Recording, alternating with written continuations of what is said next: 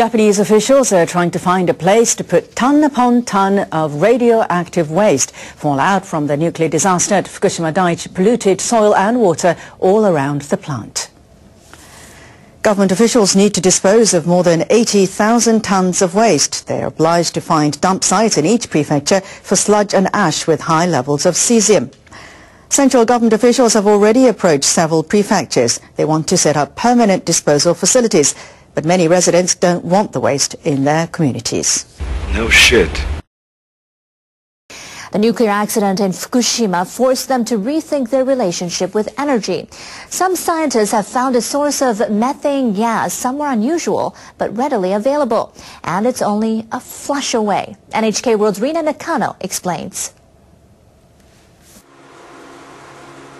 You wouldn't believe what's making this methane gas meter spin. Sludge. It's made of organic waste such as feces and hair. Government officials need to dispose of more than 80,000 tons of waste. They are obliged to find dump sites in each prefecture for sludge and ash with high levels of cesium. Wastewater from around 300,000 people ends up here at the sewage treatment plant. Conventionally, sludge is seen just as unwanted waste. Dehydrating and treating it is a necessary but extremely costly operation. But these scientists have found an efficient way to turn it into a resource. We're making a lot of methane gas, quickly, in a compact facility. Atsushi Miyata says there are some key factors that set the new method apart from traditional sludge collection. The secret weapon? These little foam pieces. Treatment centers usually rely on gravity. It's a slow process. They have to wait for the sludge to drain to the bottom of the tank. The new method speeds things up. When the wastewater gets poured into the tank, the foam acts as a filter. This traps the solids underneath, and only the reclaimed water pours out from the top. The separated sludge is then collected from the bottom of the tank, while the foam floats back to the top and makes it easier to collect the concentrated sludge. The idea to use this foam material revolutionized the process of solid-liquid separation. They're able to collect 40% more sludge, and what used to take 2 hours now only takes 15 minutes. Now that this smelly substance is collected in mass quantities, the next step is to turn it into methane. But it won't do it alone. It needs the help of bacteria. First, the sludge gets mixed with compost waste. Then that mixture is poured into a gas formation chamber with hundreds of fabric rods. They carry a special type of bacteria which breaks down the sludge and turns it into methane. Keeping the tank's temperature at 55 degrees Celsius increases bacterial activity. The same amount of gas can now be created in 5 days instead of 20. Conventionally, the methane is burned for thermal power generation. Here, they create clean fuel cell energy. It's more efficient and results in zero carbon emissions. So far, we're only experimenting with 5% of all our wastewater. But if we implement this new method to the whole plant, we can create up to 60% of all the energy we use here.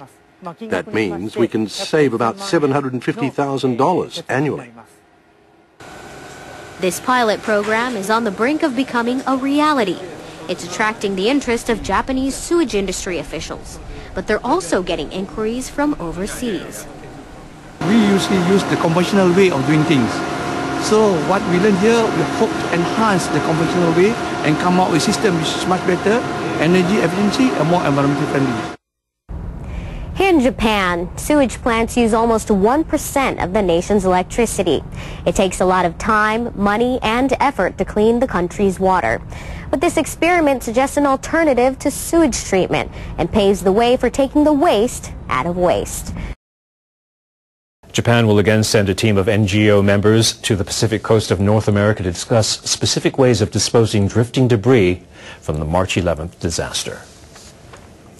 The government sent a team of Japan Environmental Action Network members to the U.S. in August to conduct a fact-finding survey.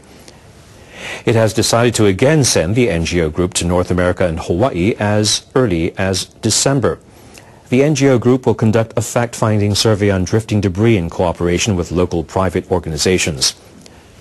Following the survey, the group will work out specifics on how to dispose of debris after hearing opinions of experts. Japan will offer about $247,000 for the activity. About 1.5 million tons of wreckage is believed to have washed into the Pacific after last year's tsunami.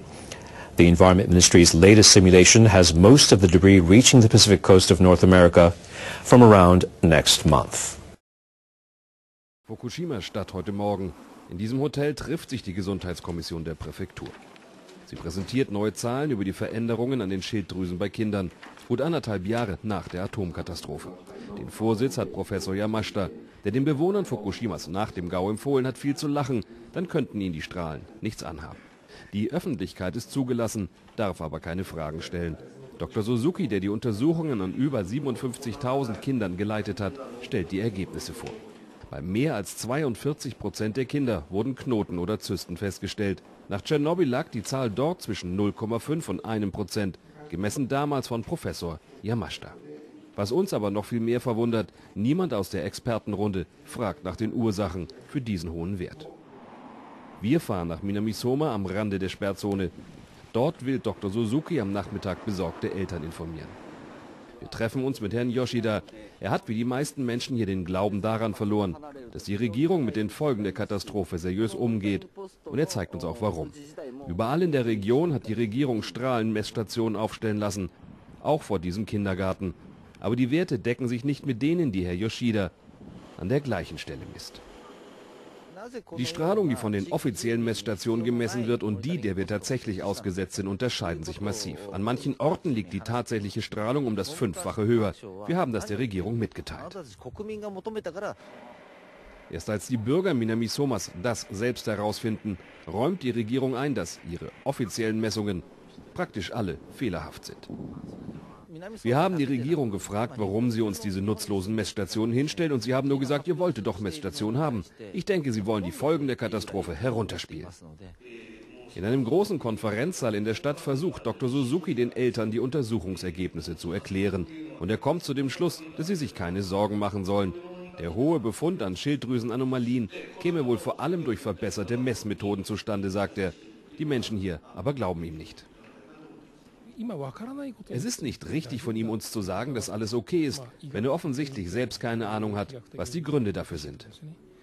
Auf unsere Frage, ob die hohe Zahl an Schilddrüsenanomalien bei Kindern denn normal sei, erzählt uns Dr. Suzuki, dass es noch keine Vergleichsstudien gäbe. Aber vielleicht hätten die Kinder hier ja einfach zu viel Jod und Meeresfrüchte gegessen. Ob es etwas mit der Strahlung zu tun habe, könne er uns nicht sagen. Wir sind lediglich hier, um den Eltern die Ergebnisse unserer Untersuchung mitzuteilen. Es sieht ganz so aus, als müssten Herr Yoshida und all die anderen Eltern noch lange warten, bis sie eine Erklärung für Zysten und Knoten an den Schilddrüsen ihrer Kinder bekommen. Economic policy is not the only thing that is facing an uncertain future. So are plans for energy. In September, the government mapped out new energy measures. They included the termination of nuclear power generation by the 2030s. The government was also planning to come up by year-end with a framework for introducing renewable and other forms of alternative energy.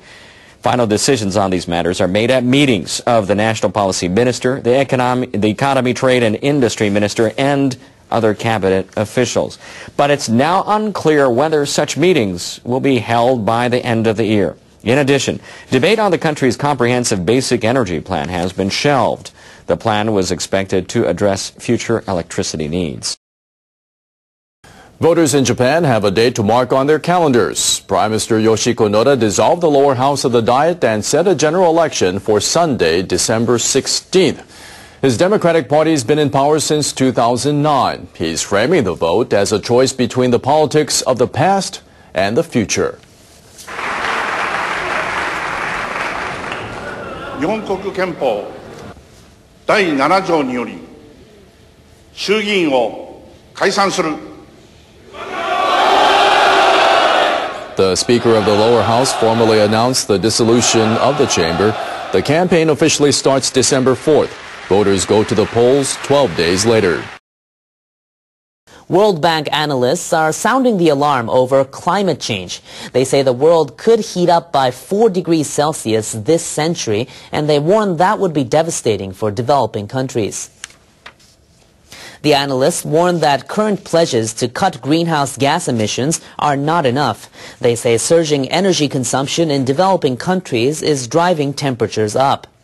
The bank's experts predict a large decrease in Arctic sea ice. They say sea levels will rise by up to a meter. The report warns that developing nations will be hit by floods, droughts, and food shortages. It's calling on nations to take more active steps to reduce emissions. The bank says it's possible to keep warming below 2 degrees.